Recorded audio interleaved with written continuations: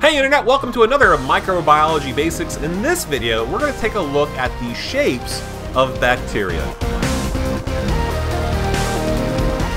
So hello again, welcome back. In this video, I want to take a look at the shapes of bacteria. Now, if you haven't seen, I'm currently also running for District 127 out here in Texas. You can find more information down below, and the reason why I'm running is because of, well, our current guy did something he shouldn't have been doing, and you can see the whole video down below. It's not safe for work, however. So anyways, to get to why you're here, which is what are the shapes of the bacteria? Well, there's three big shapes, and I like to think of CBS. If you know the television network CBS, you have ABC, NBC, anyway. CBS, C, Cocci, B, Bacilli, and S, Spirilli. So Cocci, Bacilli, and Spirilli. Now the Cocci is berry-shaped. They're spherical or ovoid in appearance, while the Bacillus or the Bacilli are little staffs. They're rod-shaped, and the Spirilli are corkscrew or have a curved appearance. So let's take a look at a little bit more detail in each of these. Now here's a quick little graphic that you can see,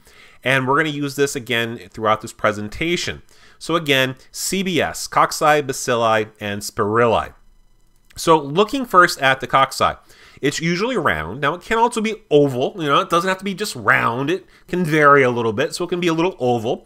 When reproducing, the cells can remain attached to each other, and they can form different types of groupings. So not only, now here's, pause for a second, not only do you have to know the shapes, you have to know the clumping, basically, that they can go into. So with Cocci, you can have different types of clumping, and this will be on a test, guaranteed. You have the Diplococci, which is pair. You have the Streptococci, which I'm sure you've heard of strep before. So Streptococci, which is chain-like, and again, you can see in the graphic there. And then you have the tetrad, which is a grouping of 4, and it's divided in, or its division in 2 planes. So you can see those pictures right there. Then you have other groupings. So for example, you have Sarcina, which is a group of 8. This is divided into 3 planes. And then you have Staphylococci, which is grape-like clusters, multiple planes. Moving to the next one, the Bacilli or the Bacillus. This is little staffs. These are rod-shaped, and they divide in 1 plane. And of course, we have groupings of these as well. We have the Bacilli, which is just one, uno, Bacilli. Then we have Diplobacilli, which is pairs joined end to end. Then, of course, we have strep, again, which is a long chain. So get this into your head right now. Strep is chain-like. Strep is a chain. Okay, so Streptobacilli is a long chain, while Coccobacilli, wait, we just said Coccol was a shape. Now you're saying Coccobacilli, you're confusing me. Coccobacilli is a kind of, it's a little bit between a Cocci and a little bit between a Bacilli, so it's kind of that shape in between the two. Then we have Spirilli. Now Spirilli have 3 forms on their own. They have the Spirillum, which is a rigid spiral. Then you have the Spirochete, which is a flexible spiral. And then you have the Vibrio, which is a rod-shaped with a curve. And then, of course, we have some other ones just thrown in there for fun. So we have, again, our big 3. And then we have these other ones, which is the pleomorphic. This means it changes its shape. It morphs into different shapes.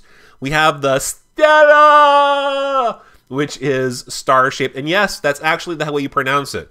You have to do Stella. I'm just picturing people on a microbiology exam doing this. Please, if you do it, have somebody take a picture. So that's going to conclude our quick look at the shapes of bacteria. Keep in mind, once again, we have our 3 basic shapes, the CBS, Cocci, Bacilli, Spirilli. Okay, so we have to have that down. There are 3 basic shapes. Cocci, Bacilli, Spirilli are CBS. Then we also have to know the groupings. So if they reproduce and they stick together, we can have groupings. Remember that strep is chain-like, while staph is more of a grape-like cluster. And those will be some of the more confusing ones. Di, whenever you hear di, D-I, you're looking at a pair. Okay, so those should get you through your exam, specifically on the shape of the bacteria. So if you like the video, please, of course, click like and subscribe if you want more. We release microbiology videos every Monday. So until later, have fun studying out there, and goodbye for now.